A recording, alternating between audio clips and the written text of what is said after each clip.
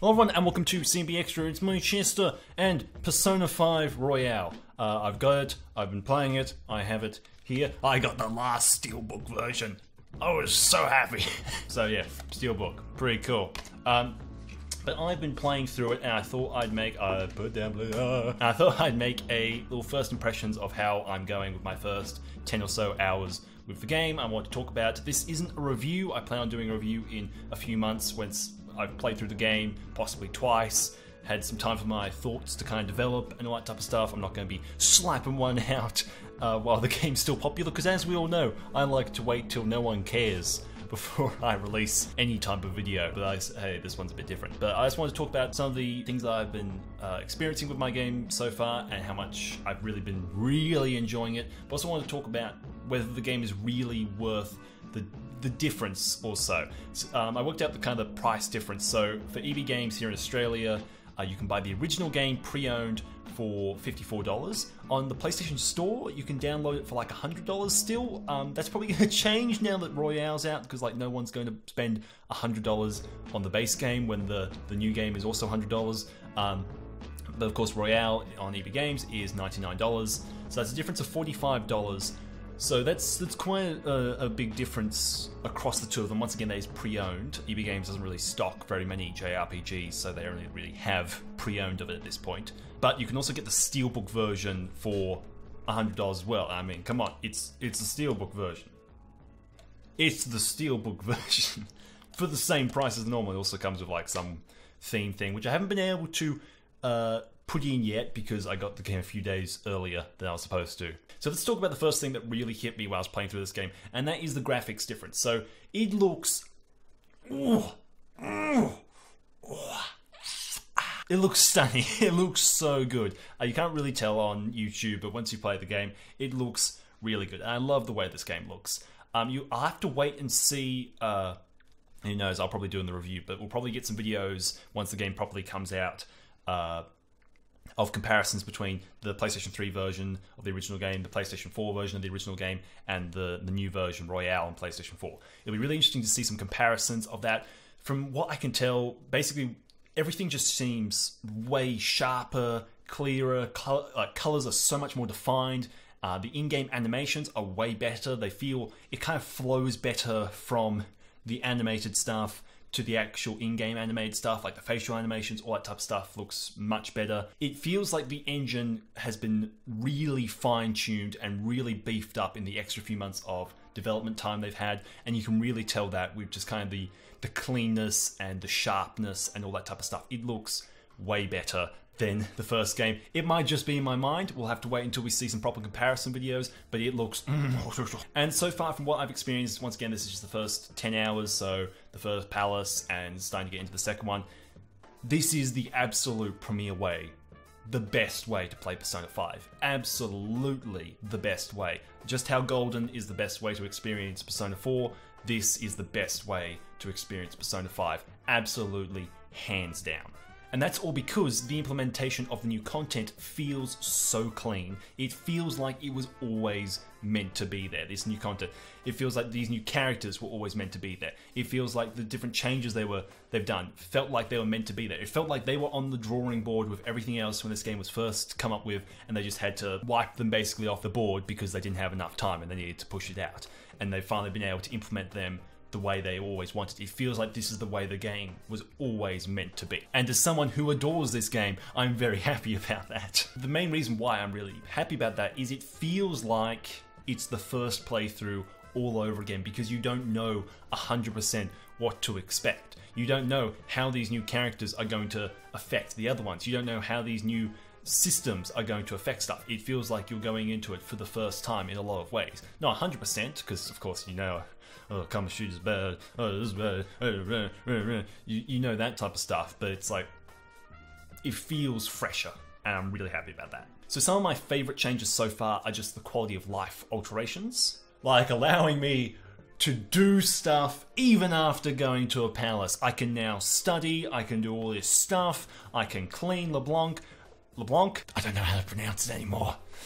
You can do all this stuff finally when you get back home after the palace. You're not always being told by Morgana, go to bed! And it is so good. I'm so happy about that because I can finally come home and I can actually get through stuff. I can read stuff quicker, all this type of stuff. It is so good. So now here's the biggest and best changes. I'm going to be completely reading off the script I have here just because I want to get it all right. So I'm not going to be looking here. So the biggest and best changes are the new alterations to the combat that completely redefine it and gives it a totally new flavor, completely different meta, and a brand new focus that undoubtedly makes it the best combat loop in the entire series. There is no question. It is an absolute joy to play, and that's because they've made the baton pass so much more important. It is essential to gameplay. I think I used the baton pass twice in my first playthrough of the original game. Just because, like, well, why would I ever use it? It seems dumb, just let me focus with each character one by one. They have made it essential. Let me make it clear for anyone about to like explode onto their keyboard. Yes, these things were still in the original game, including the bonuses to attack and all that type of stuff, but they put a whole lot more focus on it through cutscenes and through conversation and all that type of stuff, making it much more of an integral part of gameplay than it originally was in the first game by putting a lot more focus onto it and a lot more conversation around it than there was in the original one. This, in part with the, well, I'll talk about in a second, the new changes to Shadows completely redefines the combat system. And that makes you completely rethink which personas you have, because no longer, the way I always play Persona is I look for getting the beefiest, strongest, and like most tanky personas I possibly can so I can just clear house myself. That's what I always try to do, and then the other guys are there to kind of support me, heal me, and if I don't have a persona that has, say, electricity at this moment, I can get Ryuji to use electricity in the next bit. Now I go for more personas that have a variety of different stuff so I can act as a member of the team who is more flexible than the others, which then allows me to utilize Baton Pass at its best. So while Baton Pass itself hasn't been changed too drastically, the game around it has shifted in a way that makes it more essential. They've also made it so that guns restock their ammo after every battle, not just leaving and coming back into the palace. Every single battle you get new ammo, which makes the ammo and makes guns feel like a whole other element and a whole other properly implemented aspect, because in a way the guns kind of felt like, oh no, I've got nothing else I can do, I'll use a gun type of thing, I'll use Arn's machine gun to try and hurt everyone type of thing. They've now actually made it like an implemented, consistent part of the gameplay, and it is so much better. They've also done some major changes to some of the shadows, which I won't go into as it gets explained pretty late in the first palace, and it's basically the joy of this game is just discovering this new stuff, so I don't want to spoil as much as possible. Experience it, that's what I tell you. But once again though, I am still quite early on in the game. I've only beaten the first palace, so on and so forth. The new content will become much clearer and more prevalent as I keep going through. It's obviously lighter in the beginning stuff because of course it is. It's a very long game, they need to stretch out the new stuff. So far, the only thing that's really annoyed me, and it annoyed me quite a bit, was the fact I put hundreds of hours into Persona 5. Hundreds of hours. I've played through it multiple times. And they gave me 50,000 money when they scanned my system, found that I put literally hundreds of hours into the original game, bought it at full price, and they gave me 50,000 and some potion stuff. Like, really?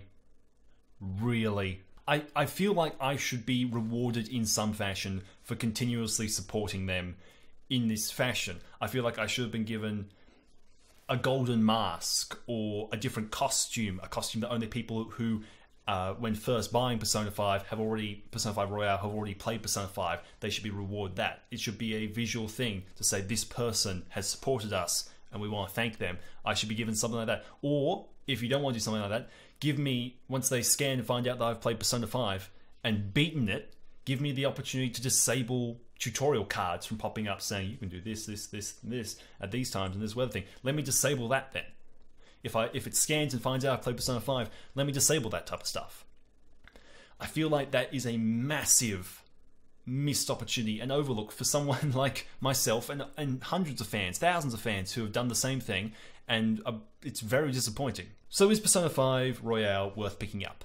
I think absolutely, especially for me, absolutely. The quality of this game is undeniable. And the addition of the new content, which is literally more than some games have in their entirety, is absolutely worth the additional $45 for me, at least. But for others, $45 from a base game to more or less a souped up version of the first game might be too much. In that case, wait for a sale. Don't feel like you need to pick it up right away. Of course, the longer you wait, the more likely you'll be spoiled on a lot of stuff, but I mean, that's the internet.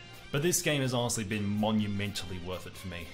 I'm really happy with it. I'm so excited to keep going with it, and it has been so worthwhile, the purchase for me. Well, there you have it. Those are my thoughts on Persona 5 Royale. Are you going to pick it up? Anyway, let me know in the comments down below, and I'll see you all in the next video. Bye-bye.